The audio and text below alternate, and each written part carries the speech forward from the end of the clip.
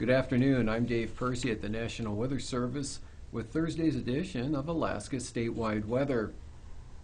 High pressure over the Gulf of Alaska extended into the Yukon. High pressure aloft extended from the Gulf of Alaska northward to the Arctic coast. This resulted in sunny skies over the eastern interior with temperatures rising into the 60s and mid-70s from the Copper River Basin northward across the 40-mile country upper Yukon valleys to the Brooks Range. It was a mostly sunny day across the southeast coast. Winds were light across just about all of Alaska today. A boundary in the west brought clouds with areas of rain, especially over the Bristol Bay area, with more showery conditions to the north.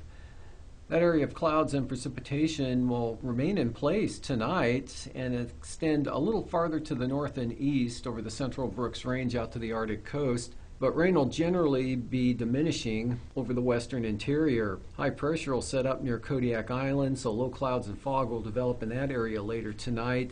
It will remain mostly clear and mild over the eastern interior again, as well as south central Alaska, then the southeast coast. It'll be mostly cloudy out in the Bering Sea with a few isolated scattered showers. And for Friday, a trough will rotate westward and bring some rain, fog, and drizzle to the Alaska Peninsula and eastern Aleutians throughout the day. Look for some clearing again from the Pribilof Islands to the southwest coast.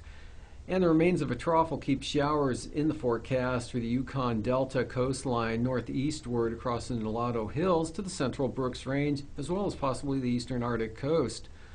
Otherwise, it'll be sunny and quite warm again with temperatures in the 60s, 70s, and in some cases even the low 80s Friday afternoon.